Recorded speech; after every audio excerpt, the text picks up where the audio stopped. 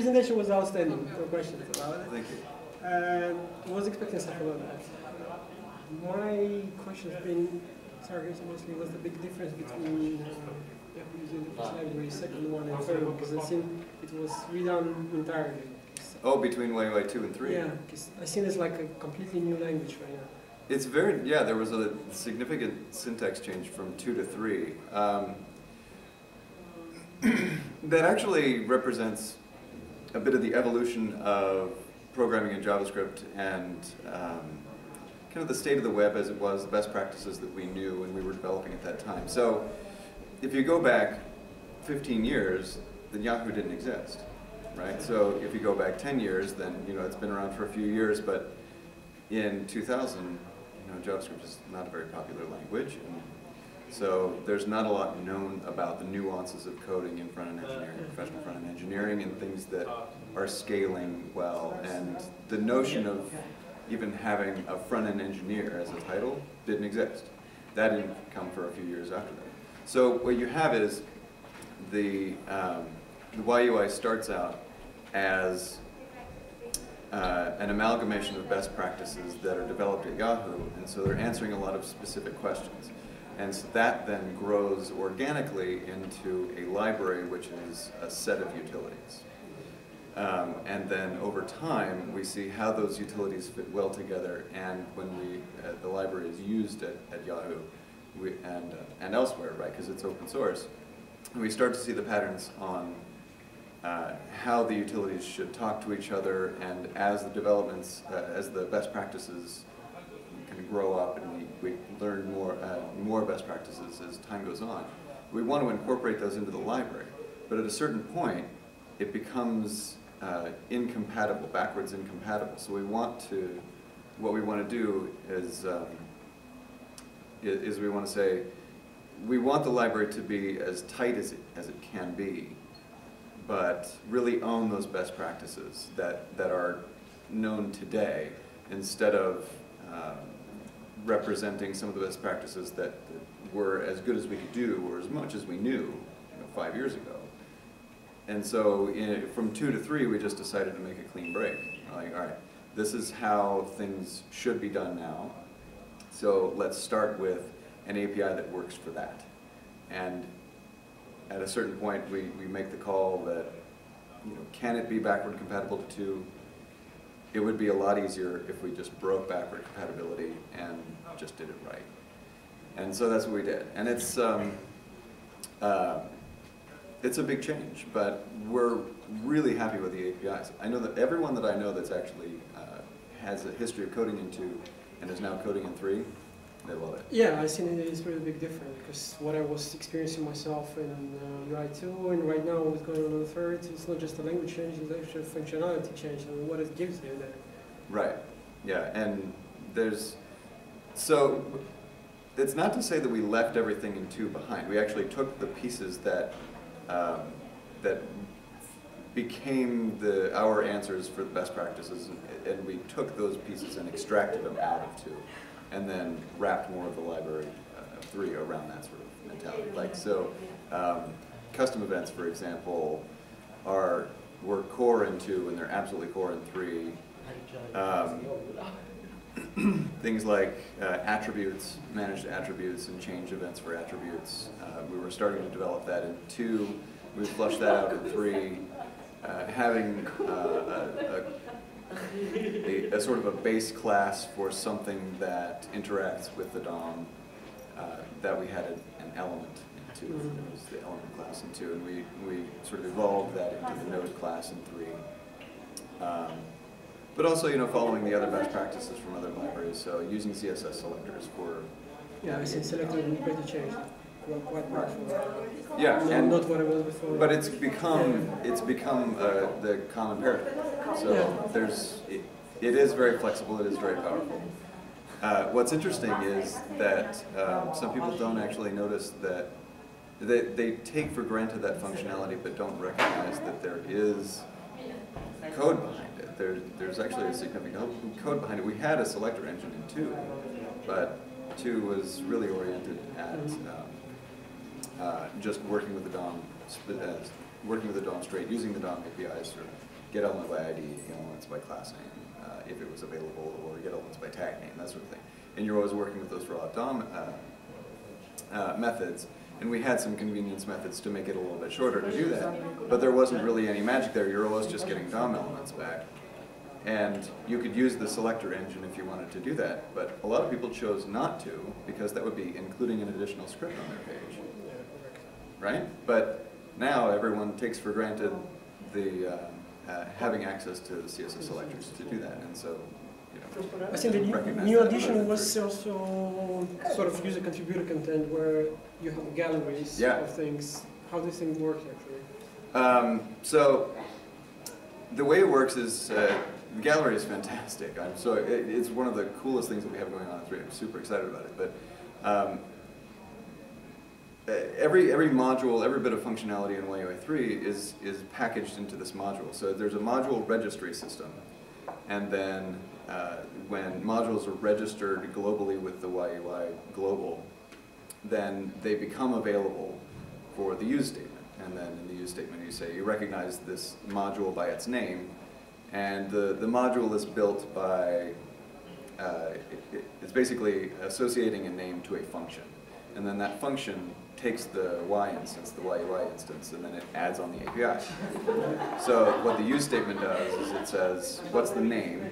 Okay, find me the name in the registry, or the function in the registry that is associated to that name, which is the function, and then it runs the function and it passes to the instance of Y into that.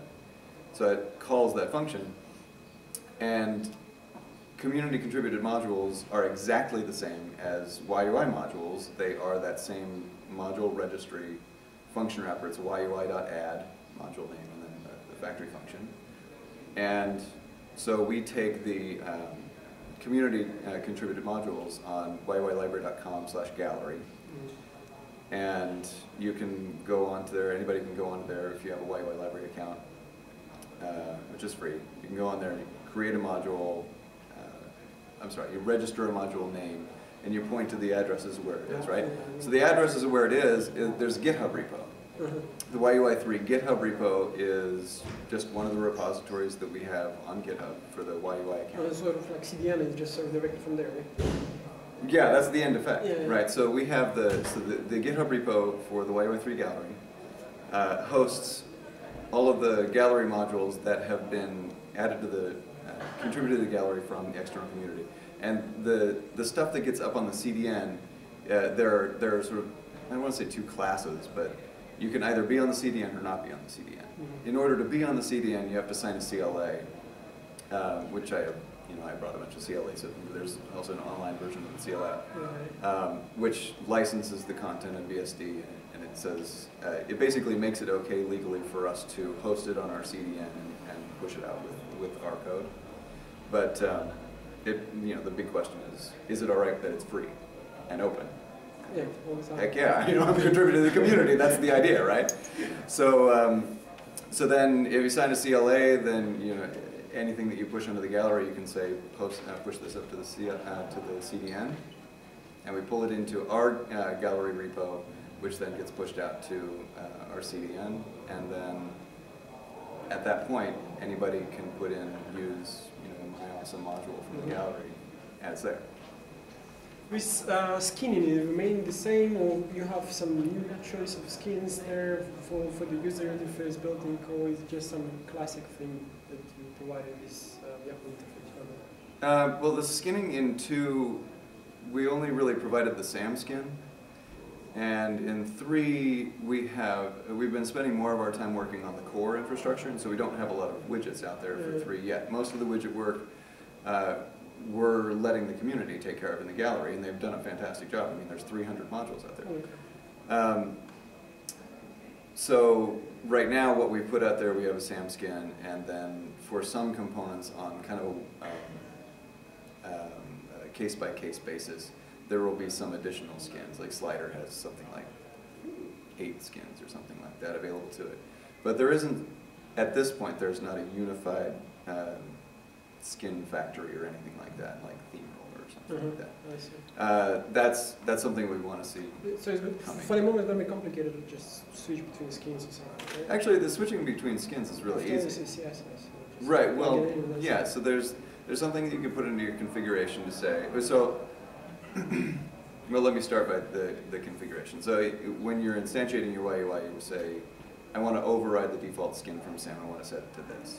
You can do that on a component by component basis if you want to. But you say, instead of using skin SAM, I want to use radial or something, right? And then when you say use slider, instead of making an asynchronous request for the SAM skin CSS, it'll make an asynchronous request for the other skin that you specify. But as far as the markup is concerned, you're right. You just add YUI3-skin-radial instead of skin-SAM, and it applies. Some of the changes, right? Yeah, I think the infrastructure is where a lot of the change came, which actually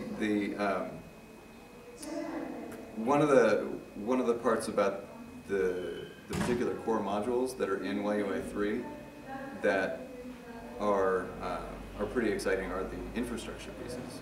So we didn't have well-defined infrastructure pieces in 2. We had element, and then things would extend element. In 3, we've broken that down into event target, attribute, base, widget, and plugin. And these are all separate pieces, some building upon the others.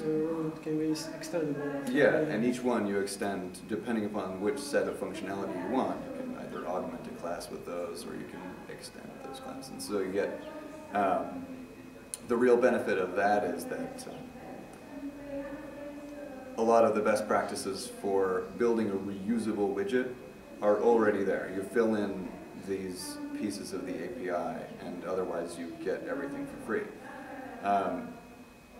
And the value of that becomes more evident over time. At first it might seem like, why am I extending this class? I mean, it might seem like a lot of code sometimes. Well, it really depends on how much you code, but then, 3 months down the line, when you have to build something else onto it, add something else onto it, it's practically done for you. So that's the infrastructure piece. I'm pretty happy with. Well, I think you can use interface library for building basically everything. You cannot get in mind any application that you cannot build. I'm sure there's something out there. Have you found any? Well, at this point, we aren't abstracting anything inside of Canvas, for example. But that's just we're not building anything. We are using Flash in some of our components, but we have a graphics layer on the way at this point, and so that's pretty cool. You have also this browser plus extension. Yeah. Is it anyhow? I don't know. Working together with you does anything? So Yahoo Plus is actually, what little I know about it is pretty cool.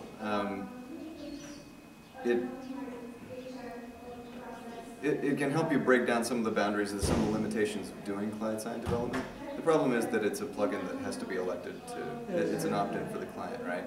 But you can do things like access the file system, doing cross-domain requests and things like that. You can do request drag and drop directly on the browser thing. Right. It was before implemented what I was thinking right now. Right, non-native.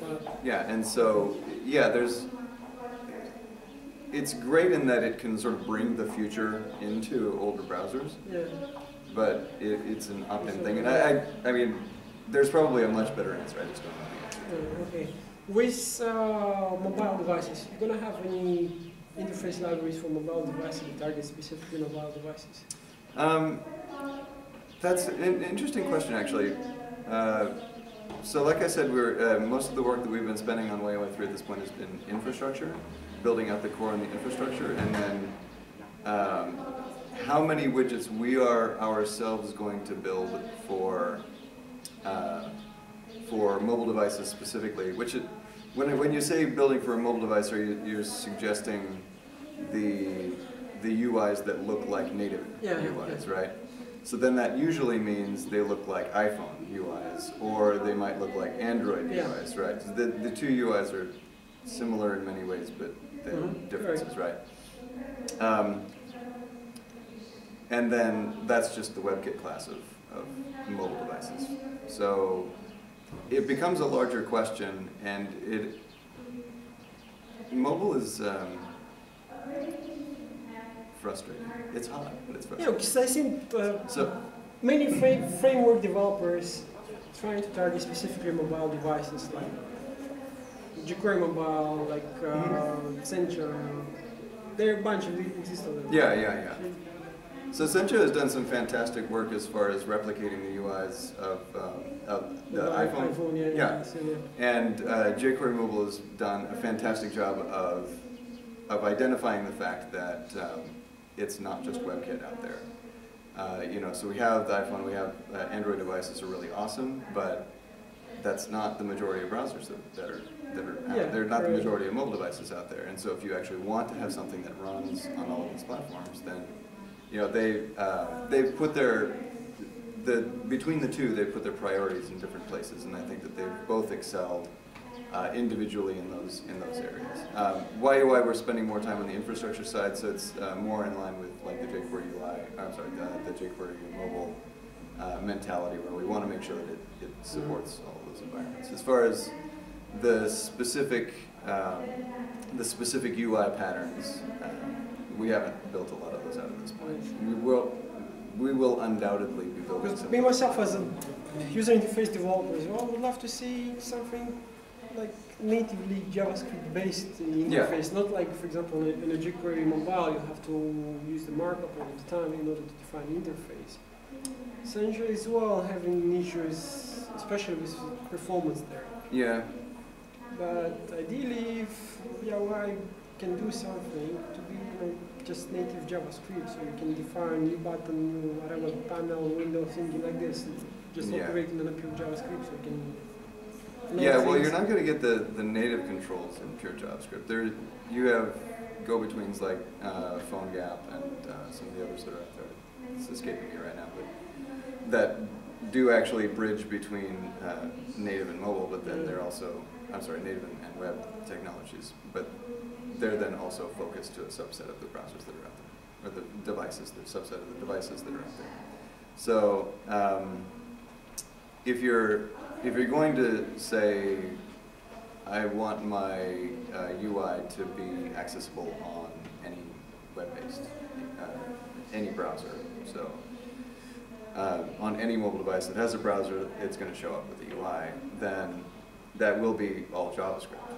And if it's all JavaScript, that means that you're subject to the performance limitations of that device. And there's pretty awful performance limitations. So a big part of the concern for developing in the mobile platforms is that you have to be fast and you have to be small. So we're spending time working on making sure that everything is really small and everything is fast. You know, we have projects going on at Yahoo, like LiveScan, for example, is using YUI, and it's based for the tablets. Mm-hmm. And you know, so as they've been developing out, we've also been making modifications and tweaks inside of YUI to make that experience faster and make sure that everything is packaged in such a way that it can be optimized for that particular platform. So, you know, we have the benefit of real-world testers that are creating products that are going to have millions of viewers. Yeah. So, you know, we get some real numbers to back it up. If talking about numbers, I mean users of, first of all, user interface libraries, where in position Yahoo interface library? I mean, on the rank, on the number of users? Oh gosh, I don't know. No, I don't really know. Some of the other folks on the team, they keep better track of like server stats and how many downloads and things like that. But we don't track the number of hits to the CDN, for example. I don't know too much about the tracking of the numbers and things, but All I know about it is a lot more than I would want to be hosting from a personal machine. And the numbers are going up, right? So, and things like the gallery also it's clear help. it's going to be even up, because I see what it does right now and compared to the second version. Yeah. A lot of changes.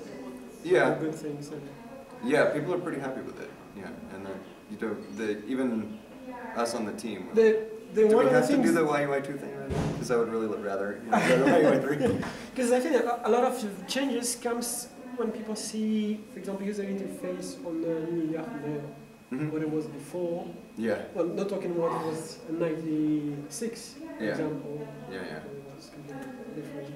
Yes. My history with Yahoo is since 1994.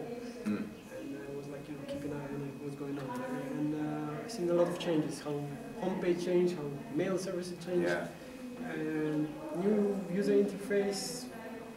It looks good and it works It's really good, well. Yeah. And it's fast too. And they've been really great to us. The mail team has been really great to us, wagging their finger at us. This should go faster. This should go faster. We're trying, but we're making it happen. The ideas where they're not loading everything and their pieces remains unloaded until you actually access it and all this stuff. Yeah, that's loaded on demand. Right, that's the sort of best practices that have developed over time for the same many developers having this issue, they just making bloatware, loading everything, and there we go, user using it. And then the initial page load is super heavy and super slow. And if you're in an environment where, or if your clients, for example, the client's in an environment with bad latency, it's a terrible user experience, right? And we can't afford that. I mean, YUI as a library can't afford to put out a product that has that baked into the system, and of course Yahoo can't afford to create a user experience that's unnecessarily laggy. It's terrible. So again, that's the benefit of having properties working for properties that have such high numbers of users. Cool, good. You want to add anything to that? Want to say anything to the developers and Bulgaria, Romania, Greece, and all who's watching me? If you haven't tried YUI3, you should go and check it out, yuilibrary.com. And there are videos and plenty of documentation, and IRC channel and things like that. It's a really, really awesome community. Someone's still using IRC, yeah? So me not. Oh yeah. Oh my gosh, yeah. The YUI channel on Freenode. Yeah. It's hopping. Yeah. The really, really friendly people there too. Nice. That's where I do most of my support is on IRC. And I'm in there every day. That's so nice to know. I think I'm in there right now. I'm going to visit you there. All right, good. Good. Thank you very much for coming. You bet. Thanks for asking the question. Yeah, bye-bye.